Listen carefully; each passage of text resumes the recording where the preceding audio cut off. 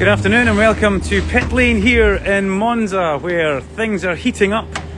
We're about 15 minutes away from the start of FP1 and the sun is very much out here and the cars are starting to go through their warm-up process. So what a beautiful day. Hello and welcome, it's Duncan once again here on the WEC channel, giving you a little bit of an insight and letting you see what's going on in the pit boxes. Look how busy this garage is. We've got Racing Team Netherlands and Real Team Racing sharing a pit box.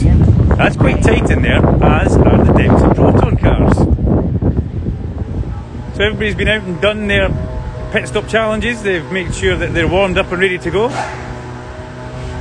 Inter Europol Racing, well, they've had a couple of great runs. Alex Brundle and Renger van de Zand out doing a track walk this morning, and as ever heading towards the Monza banking, the famous Monza banking here. We made up with Paul Dall'Anna on the exit of the Ascari curves, and everybody was on full walking mode around the circuit today. United Autosports just doing a few final checks on the 22 car. Phil Hansen, a veteran of Monza now, and he's what is he? He's done 4 Le Mans. This will be his 4th Le Mans. So Phil Hansen in the 22 car. Let's see how he gets on out in FP1 today. And what these guys will be doing for FP1 is they'll just be bedding themselves into the circuit. Driver swaps getting ready here. Practice, practice, practice. That's what it's all about for these guys. Tom Gamble, Ben Barker, and Mike Wainwright in the Porsche. That car will be. Think of that. Think of the heat soak that paint job's going to take in. ARC Bratislava here once again in the Ligier, and just next to them, Rinaldi Racing. Welcome Rinaldi Racing in their Ferrari 488 GTE Evo here for this weekend. New to the WEC paddock, and the team looking like they're ready for all the action here. Nice waves from them. It's good to see. Ciao, ciao. Right next door to them, we've got the Jota cars. Now, we usually get quite a lot of love for Jota. Ant Davidson at the very back of the garage just now gets himself into his suit. And yeah, the 38 car and the 28 car both ready to go. Stoffel van Dorn makes his way through from the back, gives us a little wave.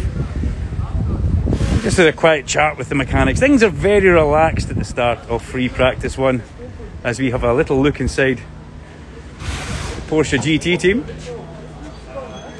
The 91 car. Jimmy Bruni was at the press conference earlier on, and he's quite jubilant about this weekend. Looking forward to maybe possibly silencing the Tifosi. Let's see how he gets on. Speak of the man himself. Jimmy gives us a little smile and a wave as he goes into the garage there. There's nothing quite like a home round. He does like a home round. The 92 car though, you know, Kevin Estra has been sensational to this point in the year. Can they keep the momentum rolling going through Monza and towards Le Mans?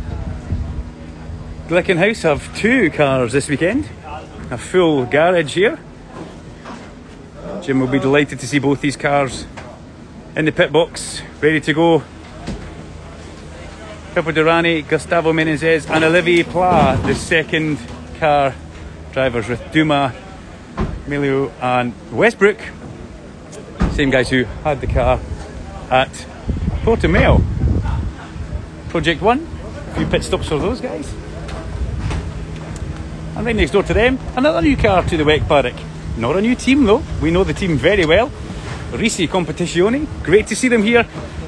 Not in Ferrari in the GT class anymore, they're LMP2 this weekend. Cullen, Jarvis and Tsar. That will be a fast team.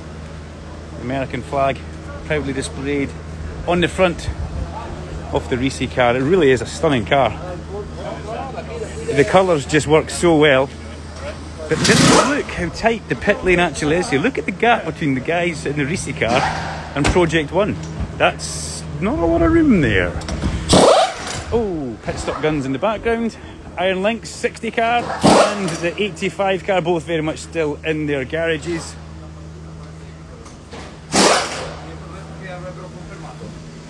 As we have a look, we're getting waves from the back of the garage. That's always nice. It's always a friendly atmosphere in there.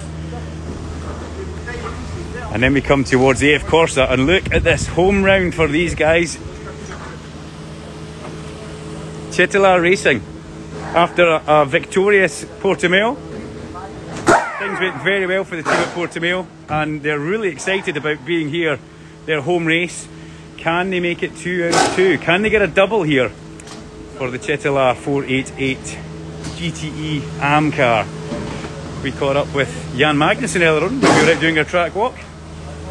The high class car. Yes, he's looking forward to Monza, but he's already looking ahead towards what he sees as a bigger job when he drives that car with his son Kevin at Le Mans.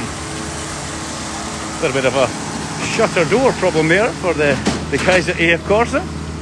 The 51 and the 71. Hiding away at the back of the garage, Alessandro Perguidi. We give him a wave and he waves back to us. Very good. If you want coffee, that is the place to go. And these two guys, well, they want to come out from Monza, towards Monza, sorry. Very much fighting. Almost at the end of the pit lane, and you can see the track disappears away into the distance, the long run down towards the first chicane. Thomas Floor, Francesco Castellacci and Giancarlo Fisichella in the 54 car. And this is another new car, Inception Racing. Brilliant to have them here. Very bright colour scheme. Our commentators will be looking at that, and a nice few waves from the guys at the back of the garage as well. We spoke to Pablo Montoya in the press conference as well.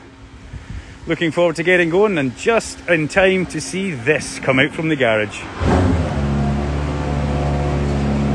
The Toyota Hypercar, the GR010 Hybrid, car number 8 onto its marks.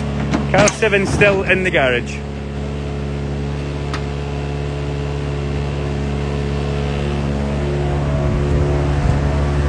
Stunning piece of equipment.